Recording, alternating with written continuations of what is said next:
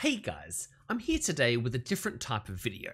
I'm going to be reviewing the game Project Winter Mobile that came out last week.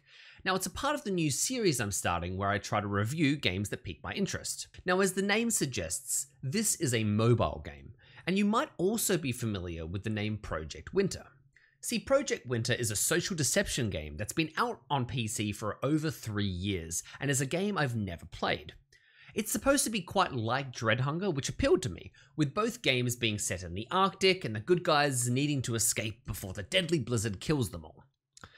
As you might expect from a deception game, 2 of the 8 players are secretly traitors who work to sabotage and undermine the survivors' progress and attempt to kill all players whilst preventing their escape. Obviously, you all know I love me some Dreadhunger. So when the developers of Project Winter Mobile reached out to me to try the game, it definitely piqued my interest. To be clear, I'm not being paid for this video, but they did set up a cute little redemption code in my name for you all to use in the app to get a small amount of currency and a cosmetic crate.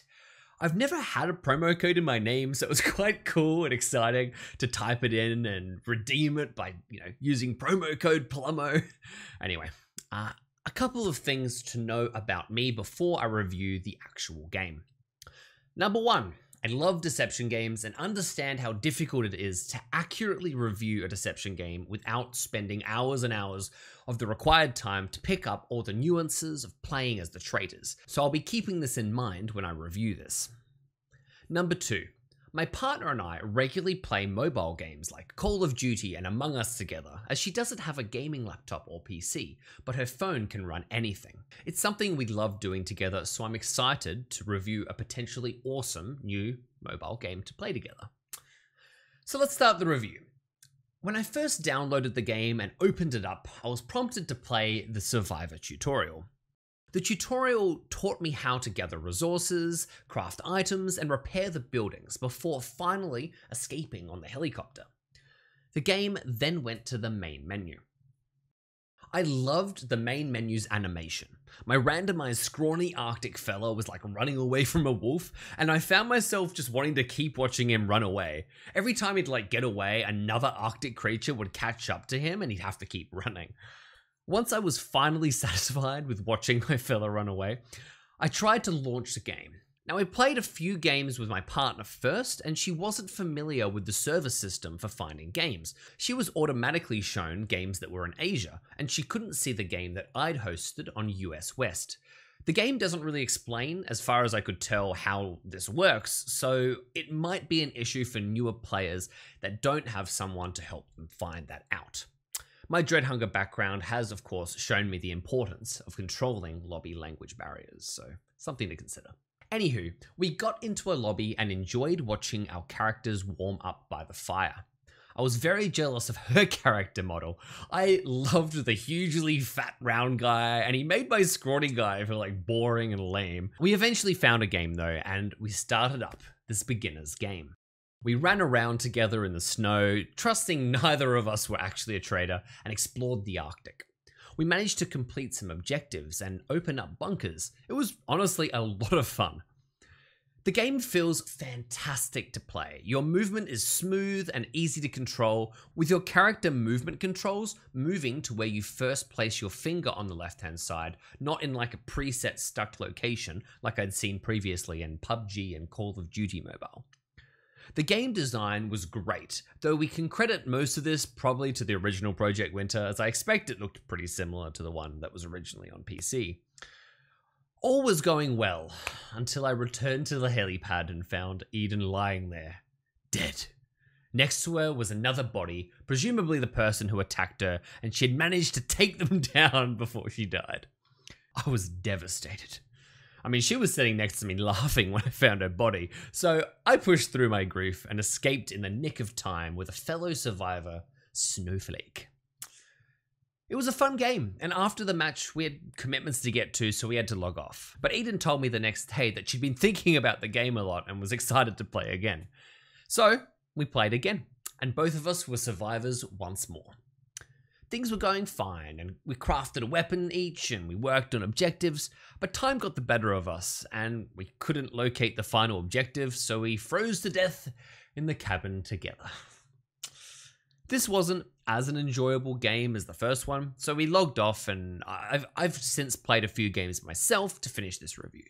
See, you needed to play 3 games to unlock the normal mode, and that was when I realized that beginner mode actually has no traitors.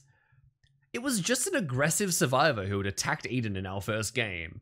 When I told her we cracked up, and we'd been trying so hard to work out who the traitors were in both of our games and not even trusting each other, and all the time there wasn't even a traitor. Even in the post-game screen, we couldn't tell whether there was a traitor or not. So when I tried to join my first normal game, I was prompted to play through the traitor tutorial. It went for about a minute and taught me how to use the trader hatches to teleport across the map and open trader crates to gain early advantages. It didn't explain how I was actually supposed to kill a survivor, which seemed odd, but I went into the normal game feeling somewhat ready. At least until I played my first normal game and immediately got given the traitor role. It's good to see the new player RNG runs true in Project Winter 2. This is where I experienced how Project Winter really plays. One of the explorers in the game told everyone that player 5 was a traitor because they placed a trap. I wasn't sure why this meant they were bad, but number 5 was swiftly killed by a couple of players. They didn't get a chance to defend themselves. I mean, they could have gone to the cabin and where they can't really be damaged, but they just got killed, and I guess they didn't expect it. Shortly after player 5's death, the same player that called out player 5 called out player 3 for attacking him, so just like that, 2 players were already dead.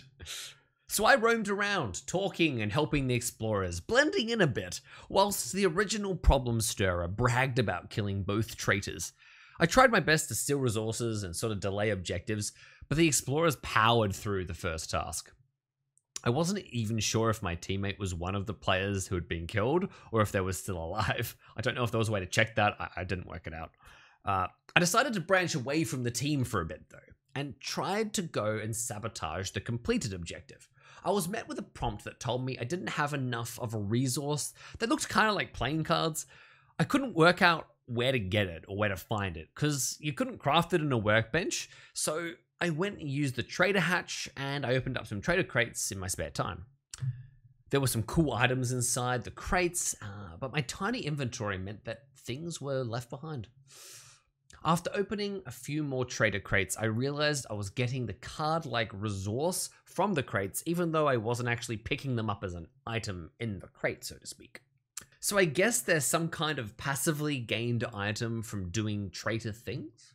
This wasn't explained in the traitor tutorial. At least I didn't retain the information if it was, and it made my first traitor game quite irritating, as I wasted a lot of time just trying to work out how to do the simplest of things. Anyway, I went back with my 6 card-like resource things and sabotaged the objective. I also left a landmine on it for good measure. I then heard that guy who killed those 2 players at the start yell out for help as he was being killed by his allies. I, of course, didn't intervene. At this point, not a whole lot happened. No objectives were completed, and everyone just froze to death, and I won.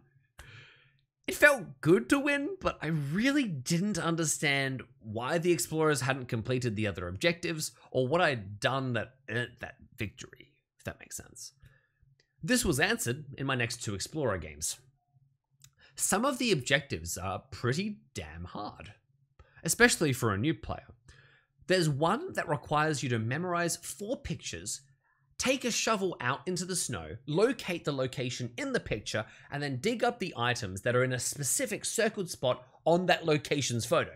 Needless to say, the explorers wasted so much time trying to do this. It probably isn't that hard, but my goodness, it felt impossible to do in-game.